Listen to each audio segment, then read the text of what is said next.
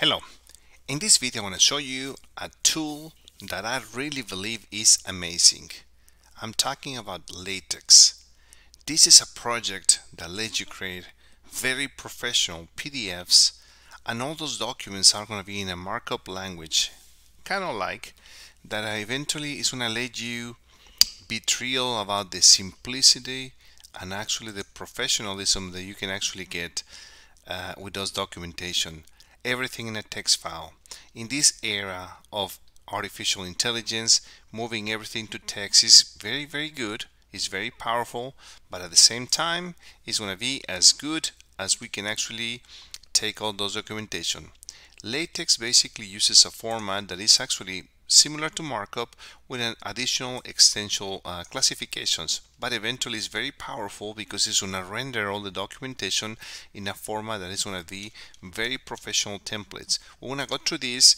We're going to go ahead and do that in a Linux based, this Debian based distribution, Ubuntu, and eventually you see how easy it is to install and get it going. There's some other alternatives that can do it online, and eventually the project is continue evolving doing some of those things.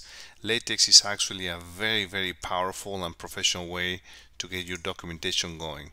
Some of the sample documents involve math documentations. You can actually do some MIT work that is been using to use LaTeX to build this kind of formats, this kind of equations, and actually learning images, eventually math functions, and actually references for a professional documentation. One of the things we're going to be using in Debian is going to be the software TeXmaker, which is fantastic because it includes all the dependencies, all the compiler, everything that you need to do to render your text file in some kind of a format that is kind of drawing, actually rich text format, and eventually can be easy editable, easy to maintain, and easy to kind of in a version. I'm thinking to use it to some kind of documentation for a Cisco CCNA, eventually get the documentation shared with the community, improve the community, have multi-language, multi-support. At the end of the day, it's just text file. This is going to be based on a Debian machine, Debian-based machine, which is actually a very good solution to install. It's going to be hosted in a VirtualBox. VirtualBox is going to be my preferred tool to use at home. Thank you, VirtualBox. Sun Microsystems. Ubuntu is going to be the distribution that I'm going to be running at this time, but any other distribution, Red Hat based or Debian base or whatnot, Arch or the one you use, it will work as well. And thank you much for ShareX, which is actually the portable version 12.3, the one is using to bring you this video and audio.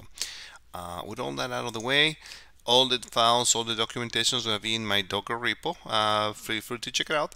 LaTeX video is going to be the instructions we're going to be following from the initial document to start adding the sections, creating the library.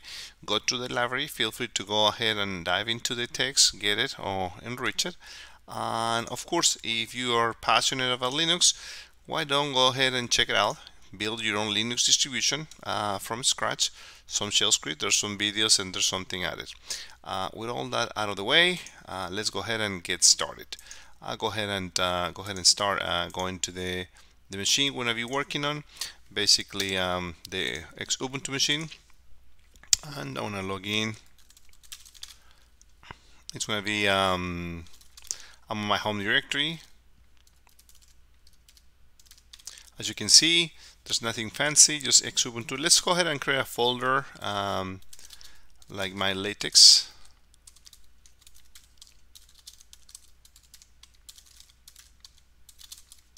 Okay. Now I'm connected on the same box. Let's go ahead to the folder we just created. Of course, it's perfectly fine. And let's go ahead and get started. The first thing we want to do is actually, according to that, is going to be, let's create a LaTeX document, which is going to be the extension TX. And it's going to look really simple. Well, let's go ahead and install the software first. First, we need to actually run a software. So eventually, let me come root and let me do apt install TeXmaker. That's all. And if you do Y, it's going to actually install all the dependencies. It doesn't take a whole lot of resources, and the way you can actually see it's running is going to be with TeXmaker. I want to run in the background so eventually you can keep the console working, and this is what it looks like. Pretty simple. You have some text file, you have some PDF rendering, so nothing really fancy at this time. Nothing really that stands out, but check this out. I'm gonna go ahead and go to the same document. I want to create something that I'm going to do vi book.text. Text is the preferred extension.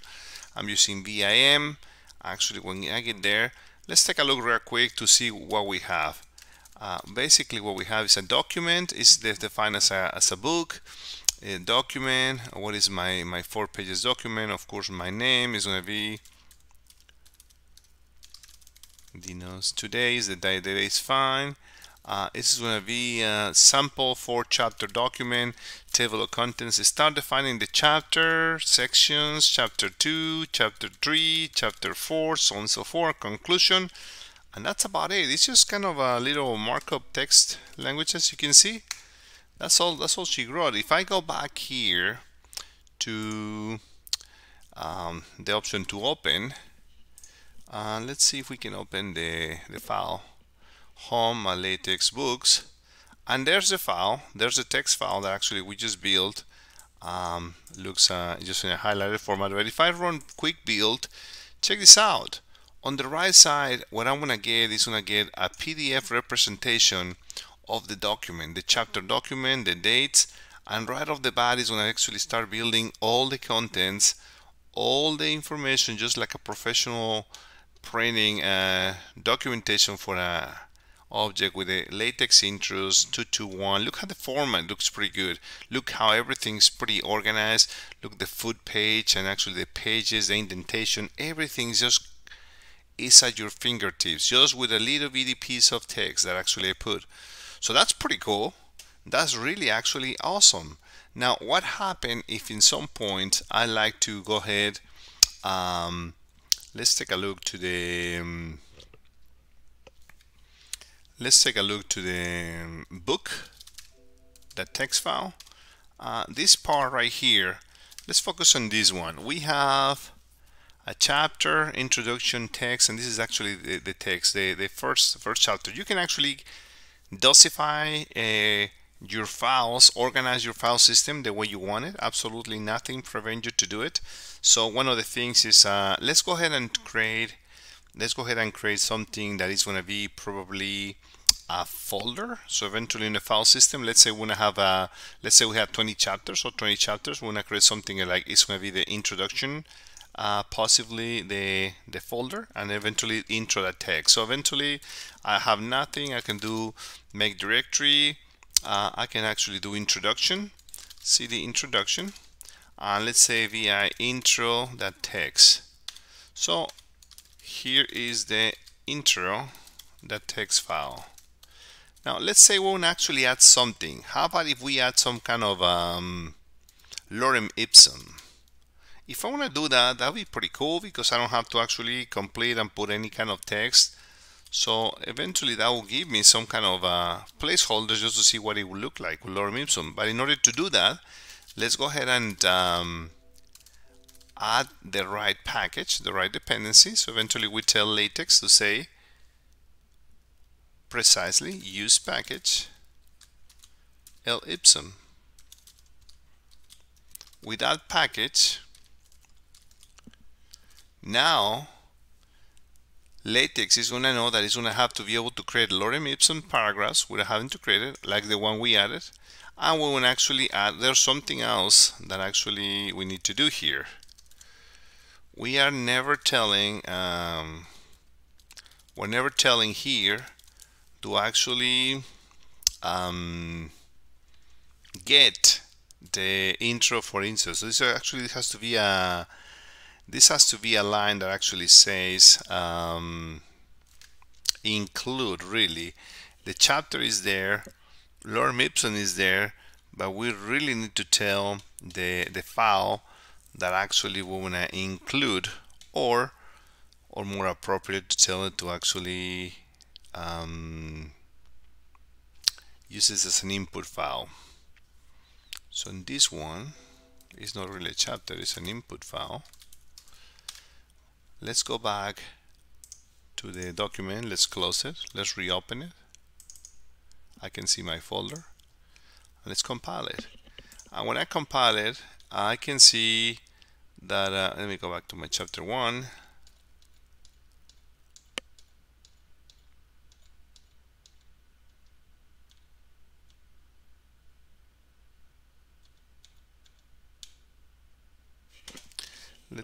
let's take a quick adjustment here. One of the things that actually it'd be kind of cool to do is gonna be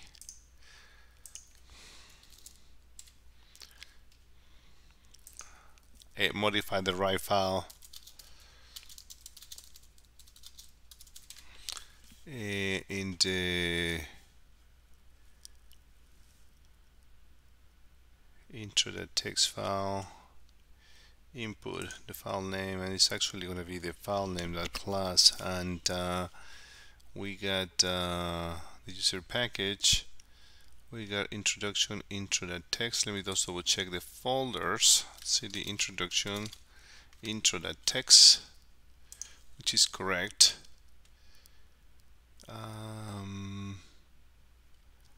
And then the intro to text is basically lorem ipsum 2.4, and actually we're loading the library. So actually on this one we should be able to actually render it, compile it,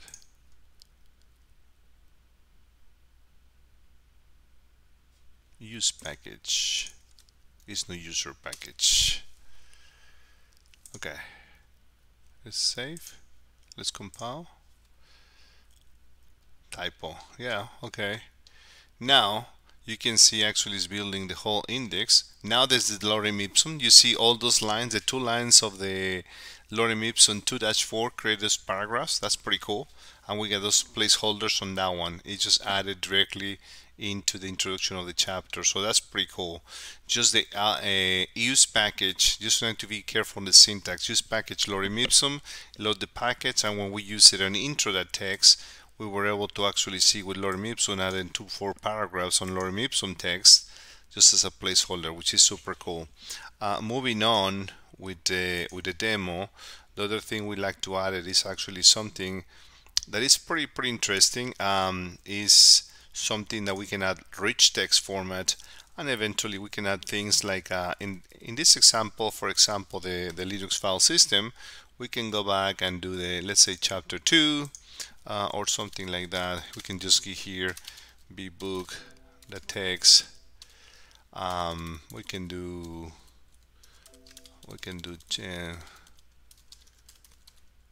input, let's say chapter 2, maybe chapter 2 as well. LaTeX. Of course, the naming convention is up to you completely. chapter 2, when it's capitalized, others not. So I can create a directory chapter 2 and can be a chapter 2 LaTeX file. In this text file, let's say we're gonna do, let's create a table. And it's going to look like that, the Linux file system. If I go back and respectfully do the closing of the file and reopen it, now see if I activate chapter 2 and rebuild the compile the program, I'll be able to see that I see my lorem ipsum text just like here, and eventually see the hierarchy on a table. So you can see how cool we can actually base out of simple text the neatness of what is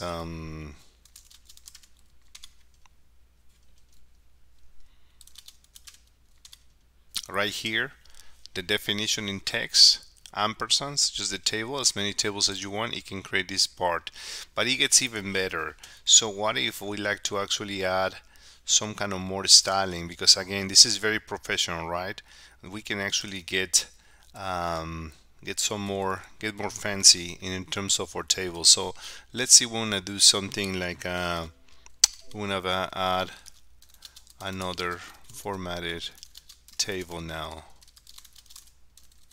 and in this case I want to use from a CCNA course the RFC 1918, the subnets that actually are added, but this is actually taking some extra features which I want to need another package that we need to take advantage. So eventually let's go to the user package definition and what we need to do is actually add to the lorem ipsum, just like we add the lorem ipsum package. We're going to have to add extra helpers for this particular document that eventually is going to help us to build the color table. So eventually we can actually close it, reopen it, go for the book text, compile it, and let's see what it looks like. Now it's actually going to be looking even cooler because we're going to have the lorem ipsum text, the text that we see for the file system. But now look at this. Now we have just embedding some text, RFC 1918, the subnet classes for class ABC on a IPv4 CCNA class that defines what is the ABC, whether it's going to be classless or